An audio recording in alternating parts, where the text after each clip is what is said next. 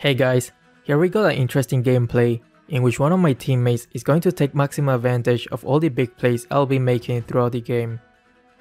By that, I mean that he will have the utmost confidence that his teammate will be able to turn the tide so that he can continue pushing without worrying that the opponents will be able to push all the way. There will be a lot of instances where we're going to be losing the team fights at first, but we somehow managed to overturn the table with some big plays. Anyway, Aurora just recently got her Zodiac skin revamped, so I decided to pick her in this match. Right from the start, we got ourselves an intense match to see who gets the last turret skin transformation. Smash them.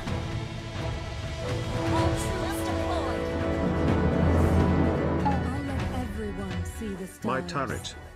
Angela wanted to use her unsophisticated turret skin, but that shall not be allowed when Aurora is using this royal skin.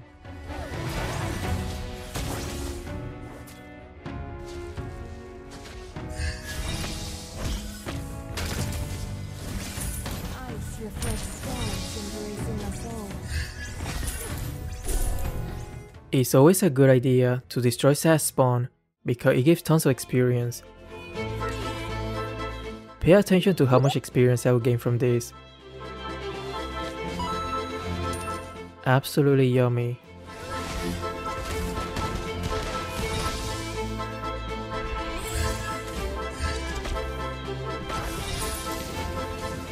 I want more of that free juicy experience.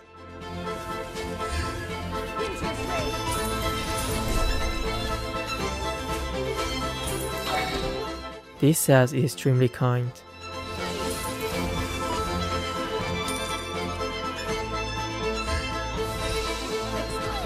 Always try to get her passive before joining a fight.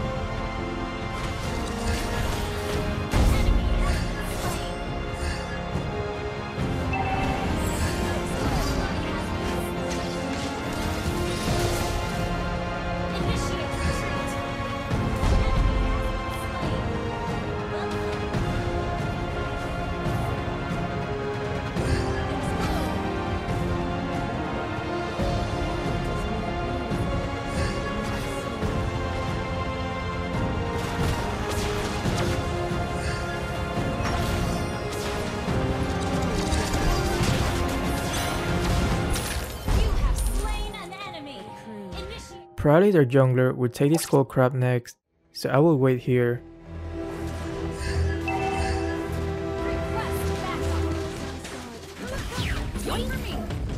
If our Leomor was next to me, I would have gone for the kill instead, but he was pretty low, so that's understandable.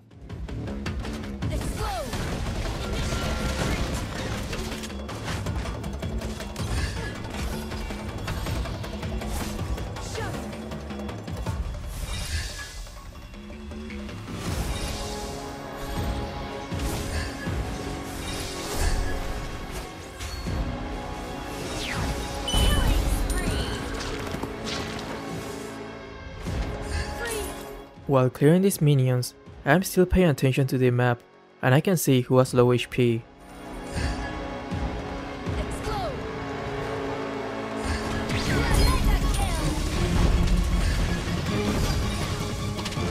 With good map awareness, you will improve your gameplay exponentially.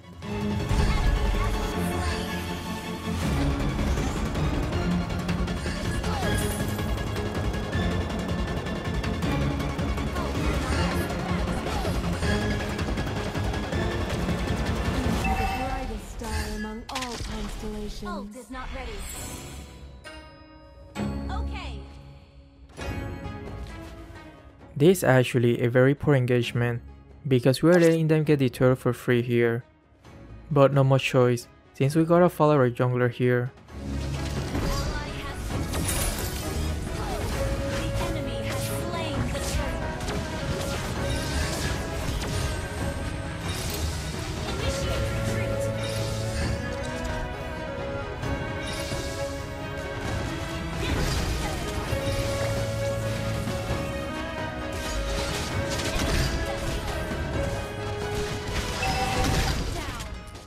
Oof, just one more hit. But anyway, this completely swung the pendulum to the other side. Now they're in the driver's seat. It's not a bad idea to give some advice when there's something that can be improved.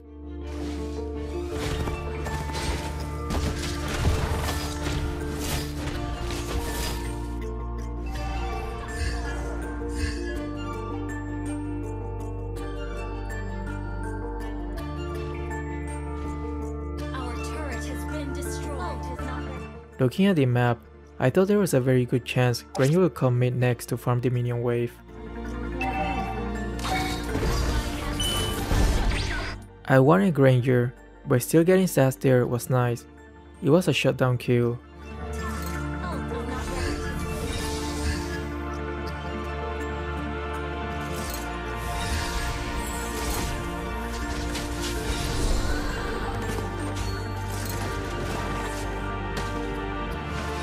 Lapu becomes immune to CC when he is casting his ult, so I will wait until it's over before unleashing all the skills.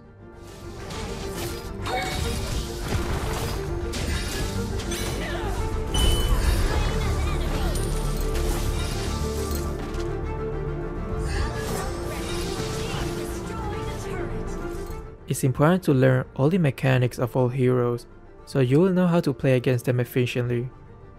I am not saying that you need to master every single one of them, but at least know how all their skills work, which honestly doesn't take that long.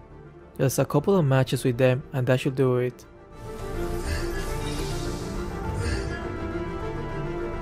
Their Granger is very fed at this point. If I can get him here, that will give us a huge boost.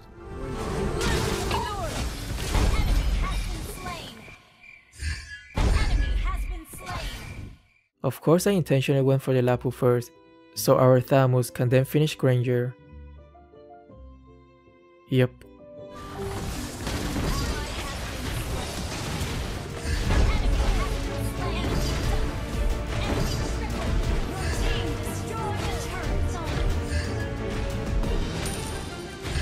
The world has lost true ice magic in my absence. Their jungler is up, so there's a good chance he will come for his orange buff next.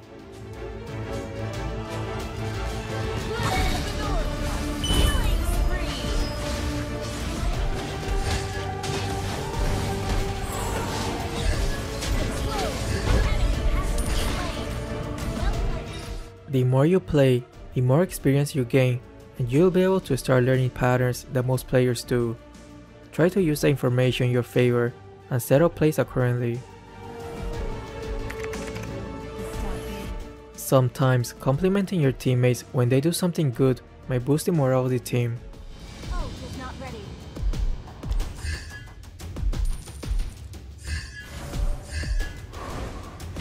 Ult is not ready. You be the brightest star among all constellations. Ult is not ready. Trying to prioritize their main damage dealers first. Let's get into a better position and see if we can catch one of them off guard.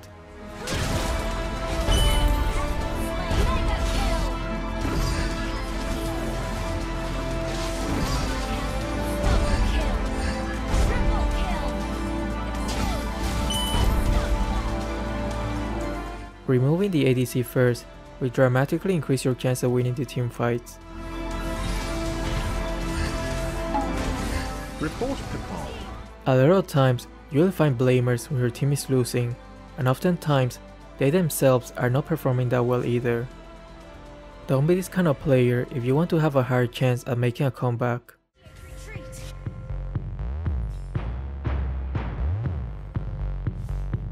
He'd be the brightest star among all constellations. Launch attack. This is another terrible engagement. There's no need to go towards them when we have already set up an ambush on the opposite side. Just let them come to us instead of going to them.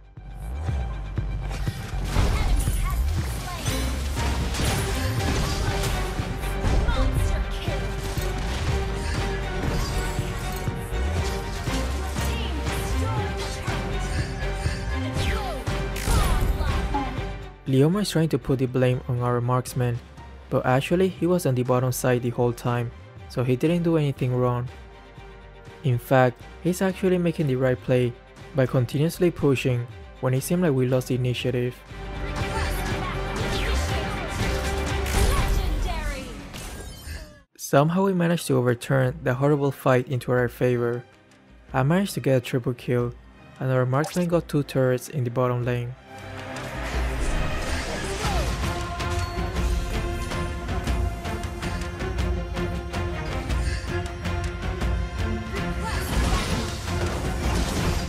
This was a very forced lord. Probably shouldn't have started so early.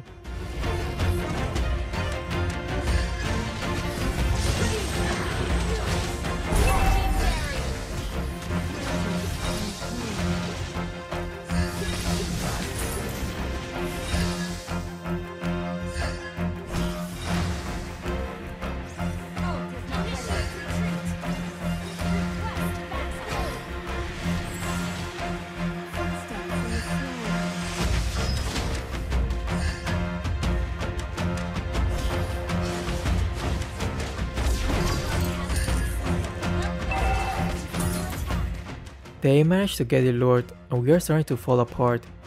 This might be the comeback they are looking for.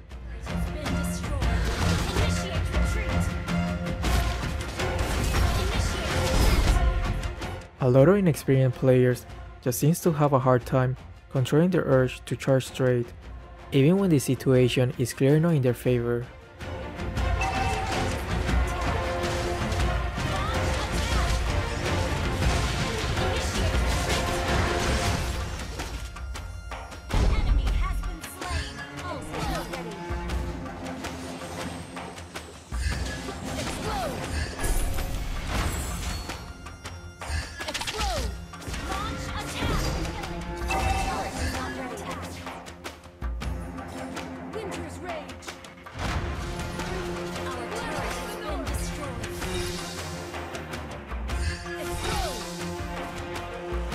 When the game has reached the very late stage of the game, you must remain even more calm, focused, and take only good engagement if possible, because one single mistake can mean victory or defeat.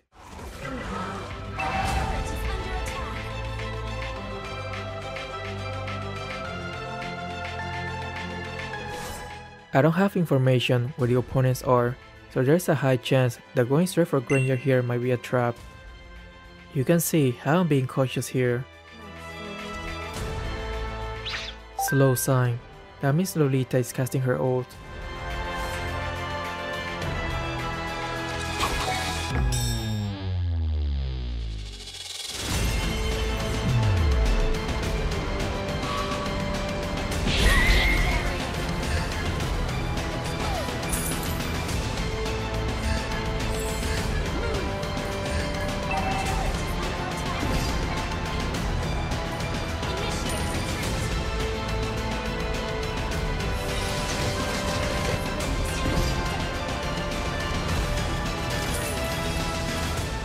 We should continue fighting them, because our marksman is place pushing bottom.